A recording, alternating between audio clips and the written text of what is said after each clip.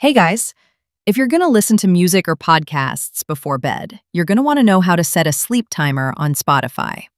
First, make sure you already have the latest Spotify app installed on your iPhone or Android.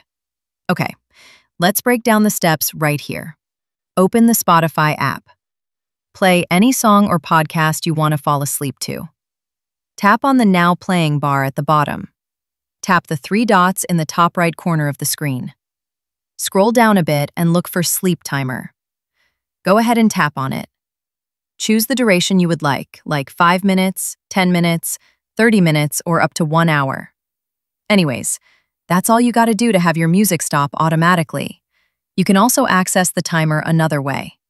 Tap on the bottom player to bring it up to full screen. Now, tap on the three lines in the top bottom corner.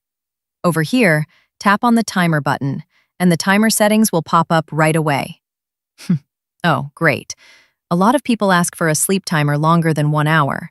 That's not possible right now, so you would have to set it again if you need more time. If you have any other questions, you can call on the comment section and I'm going to help you out ahead.